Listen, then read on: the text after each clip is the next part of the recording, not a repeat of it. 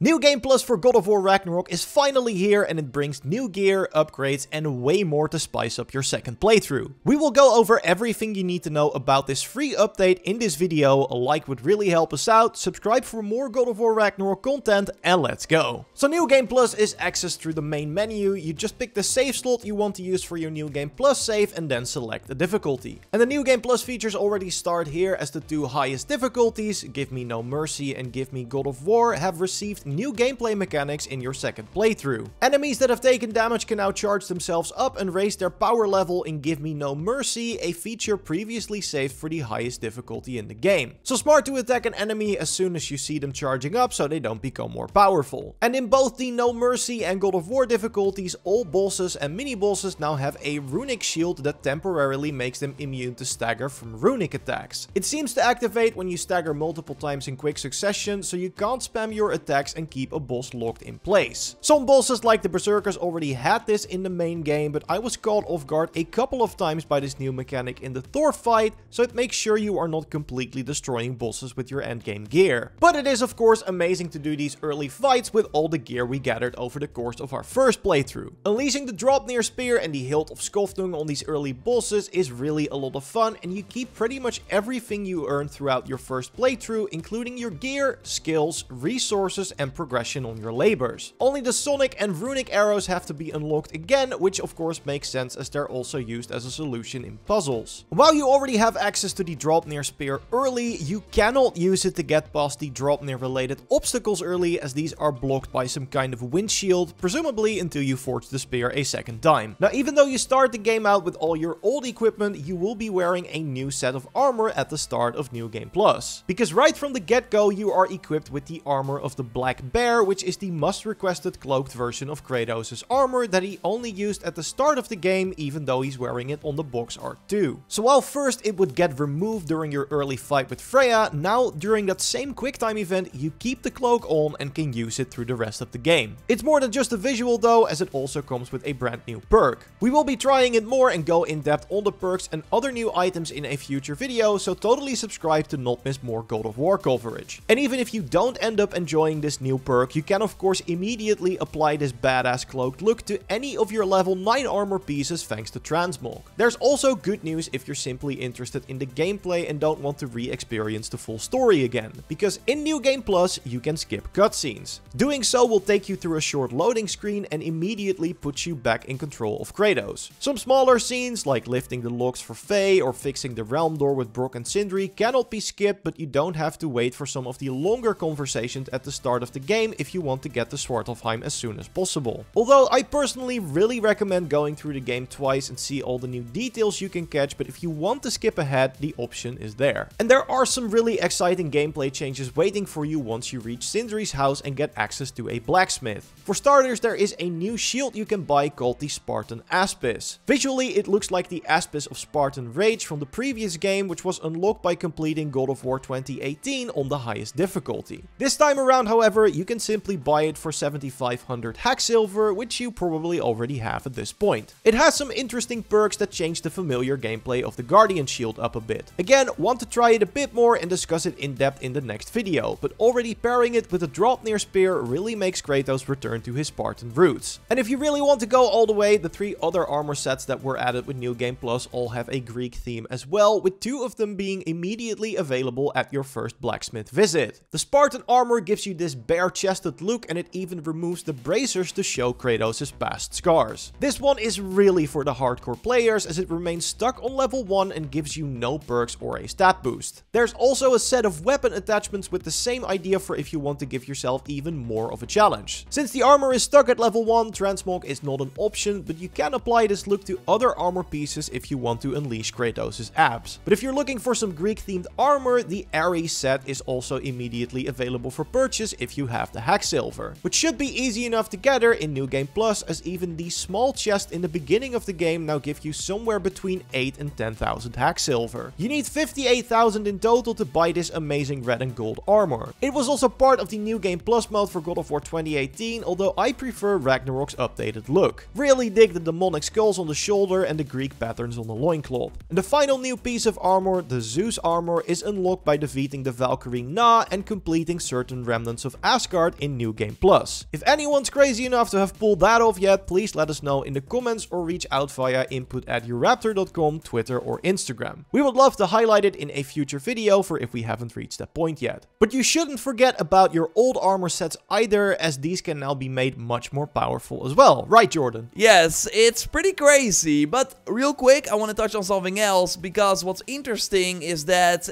the first lost and found chest you open near a blacksmith seems to give you some items that you missed during your first playthrough. So if you did not bother with the Odin Ravens, so did not get the full Raven tier armor set, or did not do the side quest, or opened every chest in the open world, then you still get these items, which is kinda great. Also great are the brand new appearances you can buy, which are reskins of these familiar sets with sometimes a cool visual effect, which I really like. And as someone who loves red, there are a ton of great variants that you can rock. So after buying a new appearance for 20,000 hex silver, which again you can get very easily, you can then immediately find the new skin in the transmog feature for items that are level 9 and up. And if you already got gear items on level 9 before you enter New Game Plus, they can immediately see the 4 new upgrade levels after reaching Sindri's house. I first already wanted to go in depth on this system in this video, but that would really make it way too long, so I will touch on it very soon in a New Game Plus focused video. But in short, every item from Kratos now has 4 new upgrade slots,